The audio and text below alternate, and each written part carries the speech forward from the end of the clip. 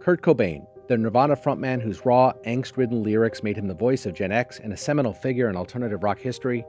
walked up the stairs of his home in the Lake Washington neighborhood of Seattle and into a greenhouse constructed over the first-floor garage. Cobain entered a closet at the far end of the greenhouse, dislodged a board from the wall to reveal a cubby nobody else knew was there,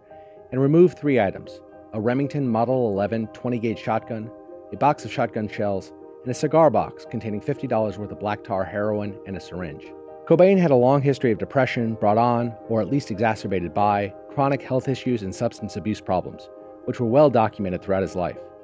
But over the past few months, he had slipped into a malaise that consumed him. Courtney had left him and taken their 2-year-old daughter, Frances Bean, after he couldn't or wouldn't comply with a series of ultimatums she'd given him to try to get clean. Cobain tried his best to do what they asked, and on March 30th, he flew to Los Angeles and checked himself into the Exodus Recovery Center. 2 days later, however, Cobain told the facility's staff he was going onto the balcony to smoke a cigarette,